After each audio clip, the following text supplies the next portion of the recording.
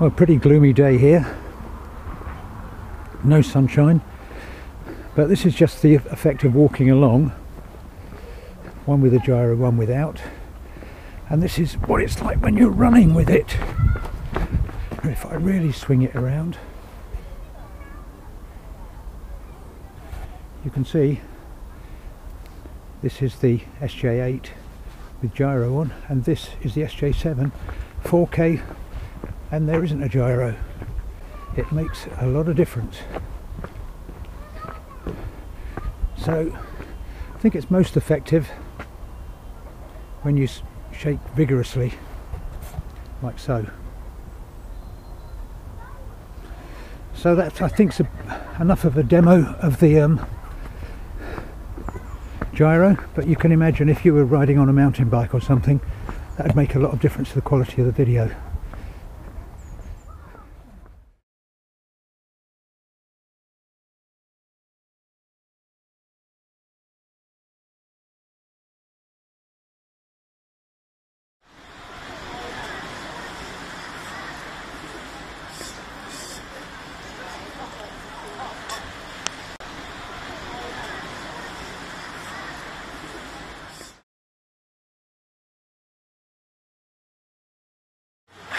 And now this is the 4K clip of the same thing.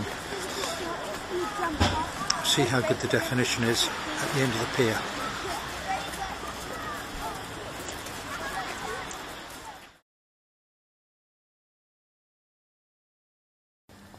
Right, this is 1080-60 with the EIS Gyro stabilisation on. And let's see how it is into the sun.